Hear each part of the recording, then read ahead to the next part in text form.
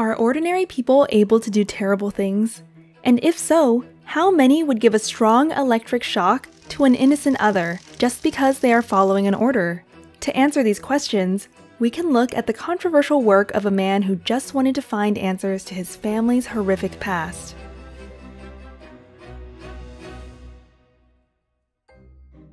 In 1961, Stanley Milgram, a young psychologist, wanted to find out how ordinary citizens were able to commit acts of unspeakable evil in Nazi Germany. His theory: some people do horrific things because they obey even the most wicked leaders.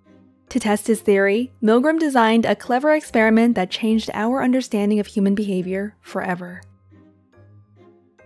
The Milgram experiment involved 3 people: an authority, called the experimenter, who was dressed in a lab coat to appear powerful, a volunteer, who was assigned to be the teacher, and a victim, the so-called student.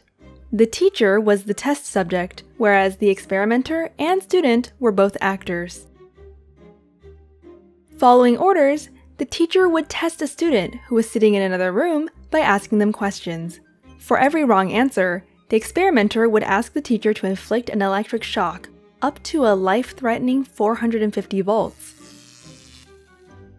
Before he began, Milgram asked his colleagues what they expected the outcome to be. Almost all of them agreed that only a few of the volunteers would obey and inflict electric shocks on innocent others. What do you think? Would anyone administer shocks higher than 300 volts? Milgram then advertised his experiment as a study on memory and learning at the campus of Yale University. People signed up without any idea of what they were really getting themselves into. The experiment began with the volunteers meeting the other participants. The volunteers then pulled a card to draw their role. Little did they know that they could only draw the teacher. Next, they would be given a sample of a light electric shock in order to experience firsthand what the others would have to go through. To start, the experimenter and the teacher were seated in one room, and the student was strapped to a chair in an adjacent room.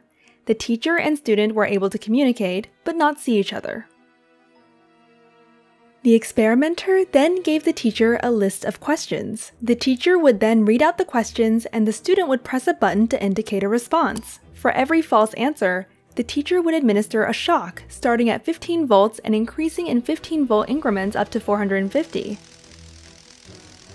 What the teacher didn't know was that the student didn't actually receive any shocks. Instead, a tape recorder was used to play various responses. In the beginning, the teacher would hear protest or bangs against the wall. If shocks would increase, the reactions would become louder, and in case someone would go all the way, the learner would fall silent. In case the teacher became hesitant and asked to stop, the experimenter would resort to the following 4 prompts.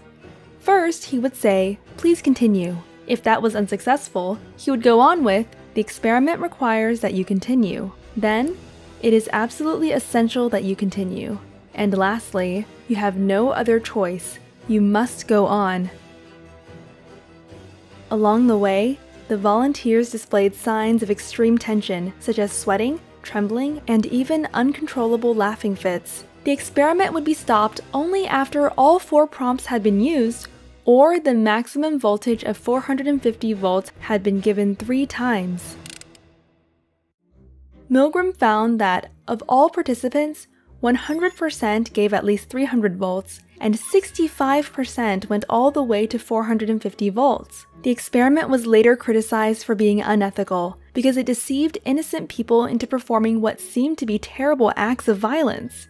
However, his experiment was successfully replicated many times, involving different populations and leading to similar findings. Milgram himself left us with this to think about. It may be that we are puppets controlled by the strings of society. But at least we are puppets with perception, with awareness, and perhaps our awareness is the first step to our liberation.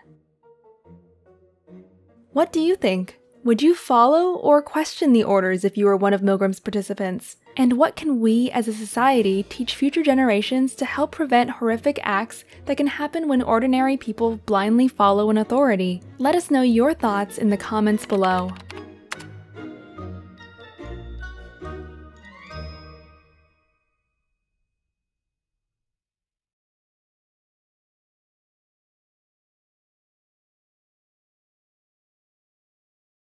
This and all other Sprouts videos are licensed under Creative Commons. That means teachers from all around the world can use them in classrooms, online courses, or to start projects. And today, thousands already do. To learn how it works and download this video without ads or background music, check out our website or read the description below. If you want to support our mission and help change education, visit our Patreon. That's patreon.com/sprouts.